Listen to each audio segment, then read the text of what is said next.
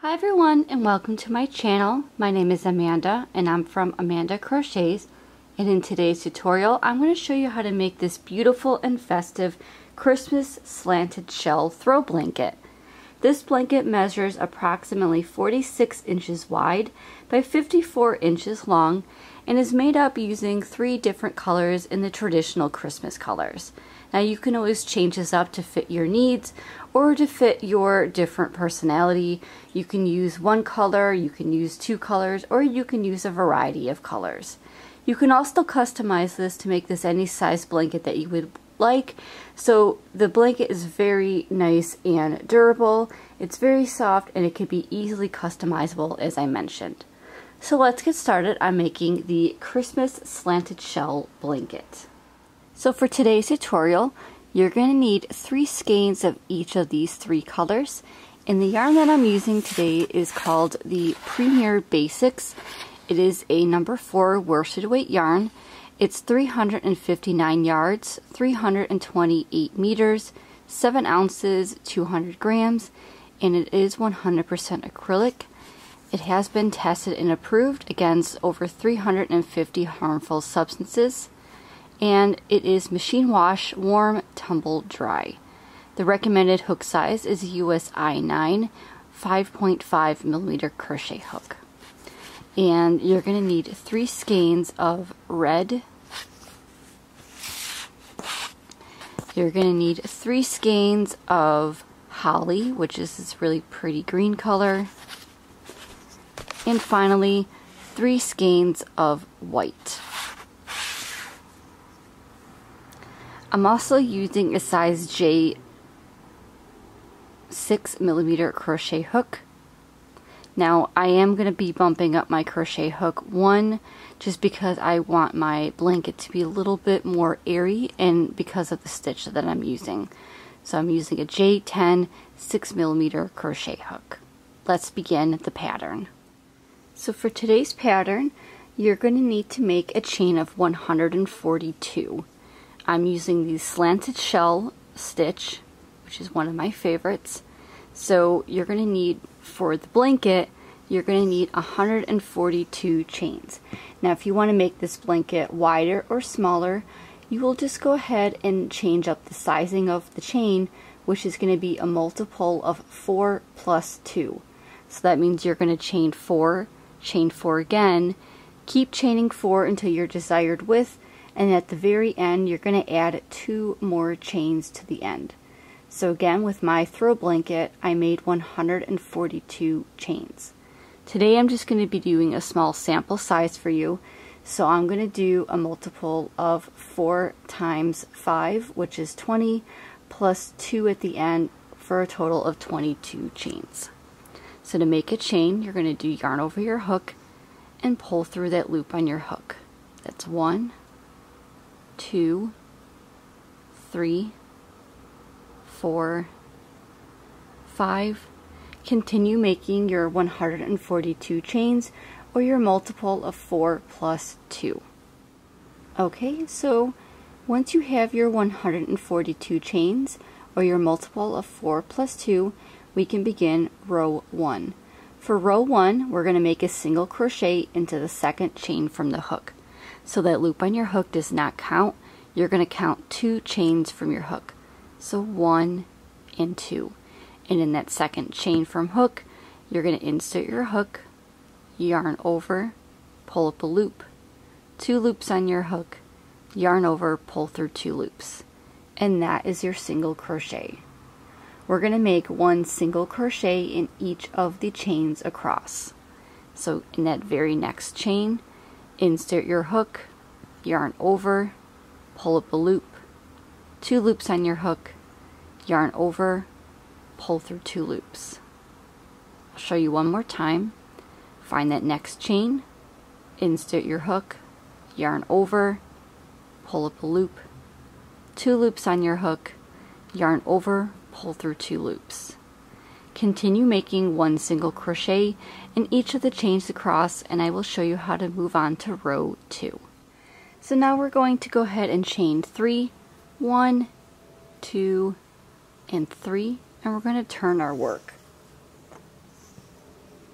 In that very first single crochet made, we're going to go ahead and make 4 double crochets.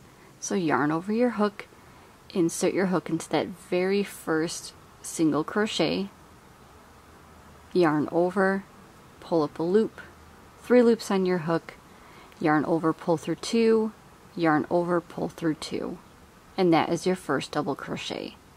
We're going to make 3 more double crochet into that same stitch. So again, yarn over your hook, insert your hook into that very first single crochet, yarn over, pull up a loop, 3 loops on your hook, yarn over, pull through 2, yarn over, pull through 2.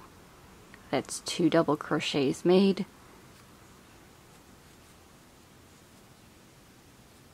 3 double crochets,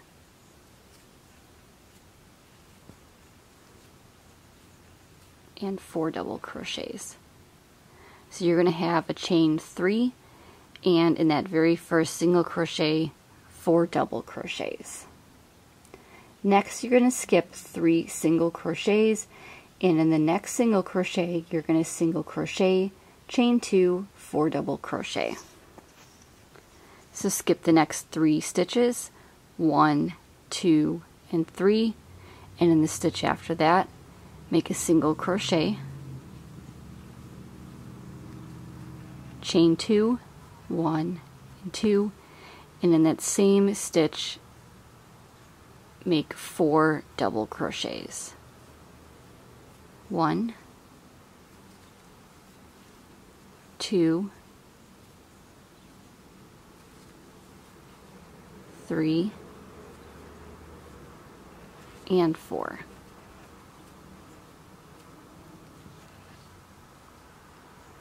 So you're going to repeat this across until you get to the last single crochet. So again, you're going to skip 3 stitches, 1, 2, and 3, and in the stitch after that, make a single crochet, chain 2, 4 double crochet, all into that same stitch. 1, 2, 3, and 4. Skip the next 3 stitches, 1, 2, and 3. In the stitch after that, make a single crochet, chain 2, 4 double crochet, all into that same stitch.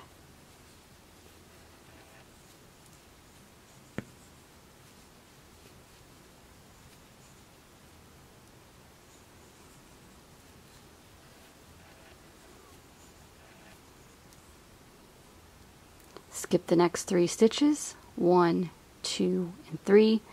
The stitch after that, make a single crochet, chain 2, 4 double crochet, all into that same stitch.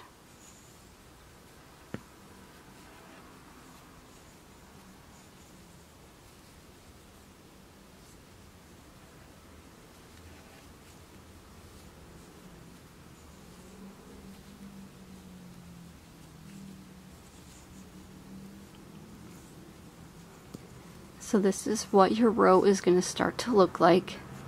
When you get to the end of your row, you're going to have 4 stitches remaining. You're going to skip 3 stitches, 1, 2, and 3, and in that very last stitch, you're going to go ahead and make a single crochet only.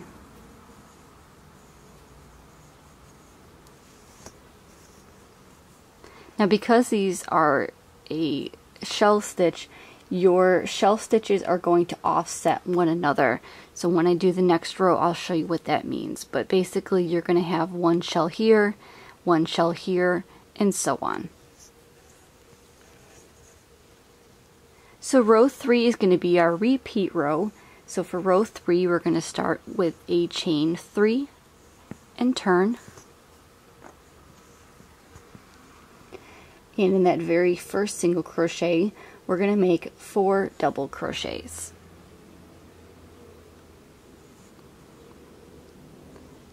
So in that stitch right here, go ahead and make 4 double crochets.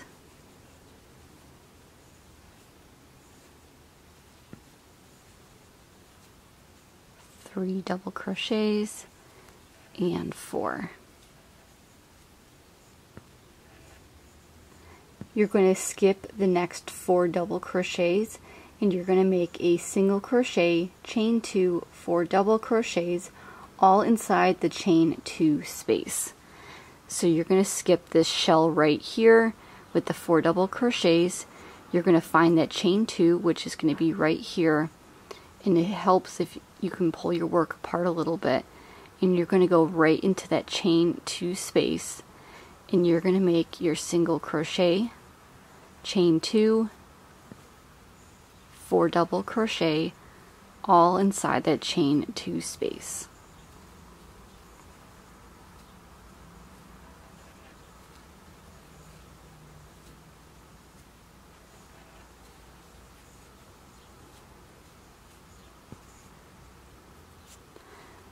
And then with the offsetting shells, so you have your first shell here, and then you have your second shell here. So when you make more rows, you're going to have 1, 2, 3, 4 shells offsetting one another. Okay, so for row 3, you're just going to repeat that across. You're going to skip the 4 double crochets, that's part of that shell. You're going to find that chain 2, and you're going to go underneath that chain 2 space, make a single crochet, chain 2, 4 double crochet, all inside that chain 2 space.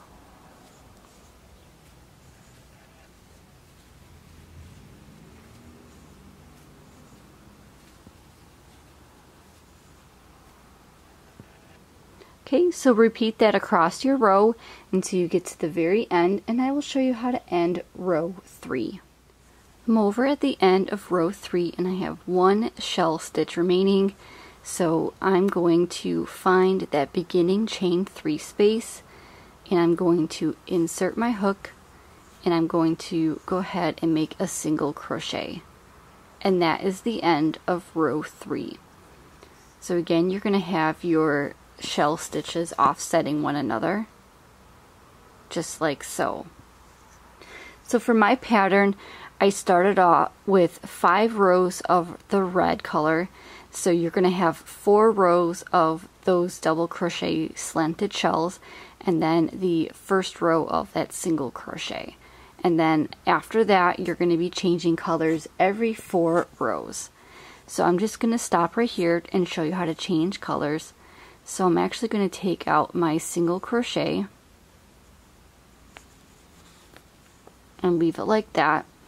So if I were to end my single crochet, I would yarn over with the red and finish the stitch. Now when changing colors, you're going to cut your yarn and leave a little bit of a tail, probably about this length to weave in later. You're going to grab your new color, which is going to be the green in this case. Again, leave a little bit of a tail, yarn over your hook, and pull through with that new color. And then what I like to do is I like to get the ends of my yarn and tighten them. And then you're going to continue with the pattern. So chain 3, turn your work, and in that very first single crochet, you're going to make 4 double crochets. So 1, 2, 3, and 4. You're going to skip over those 4 double crochets, that's part of that shell.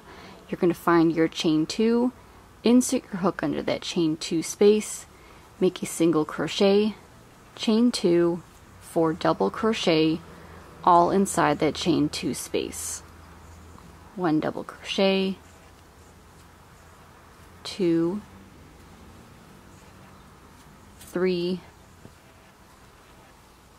and 4.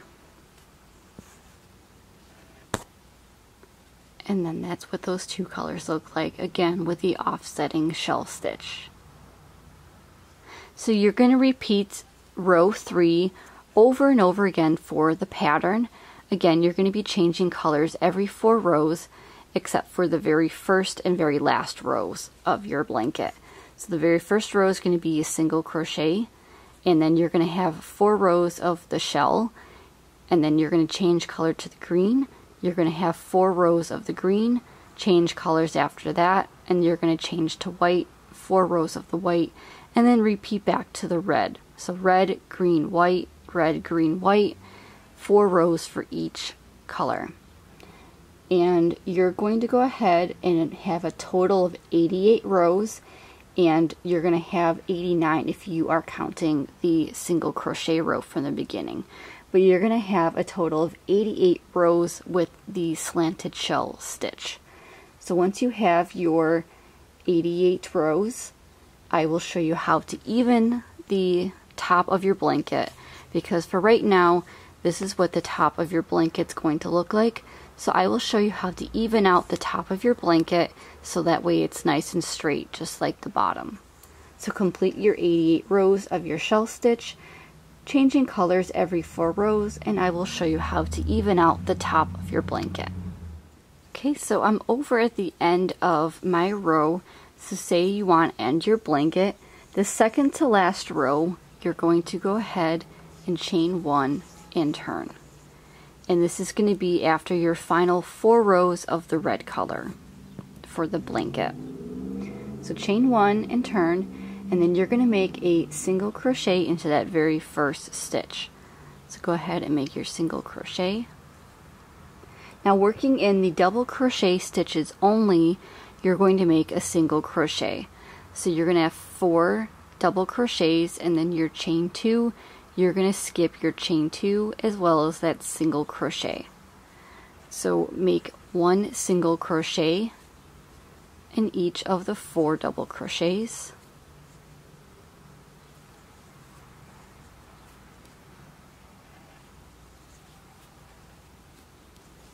You're going to skip that chain 2 and the single crochet, and you're going to immediately start working in the next stitch, which is the double crochet. And again, work 1 double crochet in 4 double crochet stitches. Skip that chain 2 and the single crochet, and in the next stitch, which is that double crochet, make a single crochet.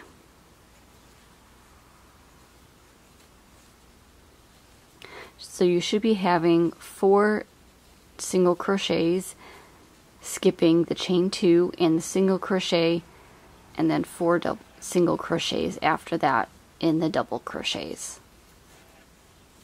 And that's going to help even out the top of your blanket.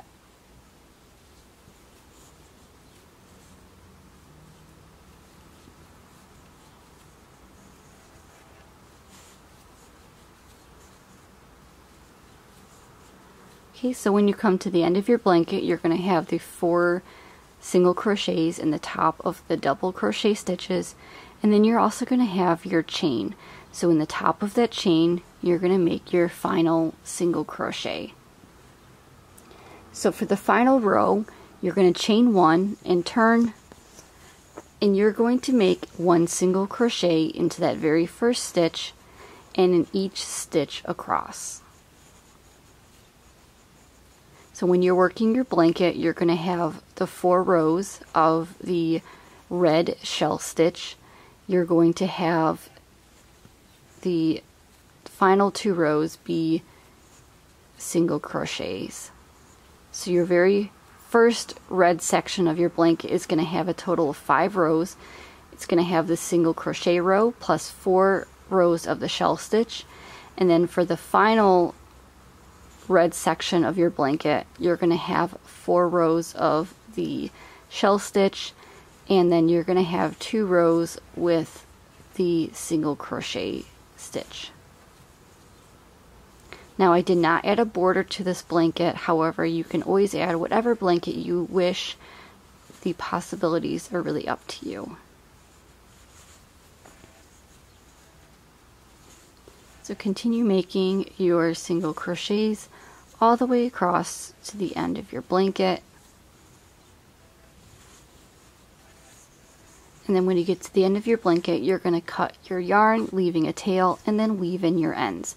Now, I understand some people do not like weaving in their ends, so I highly recommend after each few rows or so to weave in your ends. And the way to weave in your ends is you're going to keep the same color, and you're going to weave in your tail in between the stitches. So for this green, you're going to get your green tail and go in between the stitches 3 times is what I like to do. So I go one way, I go back another way, and then I go back one more way just to make sure it's really secure. You can weave in your ends however you wish, just make sure to keep the same colors together to hide those ends a little bit more. And then as you can see, we have completely evened out the top of our blanket, so now it's going to match the bottom where it's nice and straight. So let me get my crochet throw blanket back so you can see the entire blanket, and you can be on your way with your own blanket. Okay, so here's what my blanket looks like. Again, it's really hard to get the entire throw blanket in the viewfinder of my camera, but this just gives you an idea of what the blanket looks like overall. And again, I change colors every 4 rows using red, green, and white, and then repeating that for the entire pattern. And then as you can see, the different texture from that shell stitch. I really like the slanted shell stitch, but the regular shell stitch itself is very beautiful as well. I really like textured stitches, and the different types of the shell stitches are probably one of my favorites of the textured stitches. So here we have the bottom where we started out with that single crochet, and then you have the 4 rows of the red, 4 rows of the green, 4 rows of the white, and back to the red. Again, this is a very nice cozy blanket. I really like using the Premier yarns. The basic collection has a ton of different colors to choose from, and I have not been disappointed with their yarns at all because they're super soft and super durable, and I really like using their yarns a lot in my projects. So thank you so much for joining me today on learning how to make the Christmas slanted shell throw blanket. I hope you enjoyed today's tutorial and give this throw blanket a try, especially for the festive holiday season coming up. Thank you so much for watching. Please like, comment, and subscribe to see all future videos by me. And as always, happy crocheting. Bye.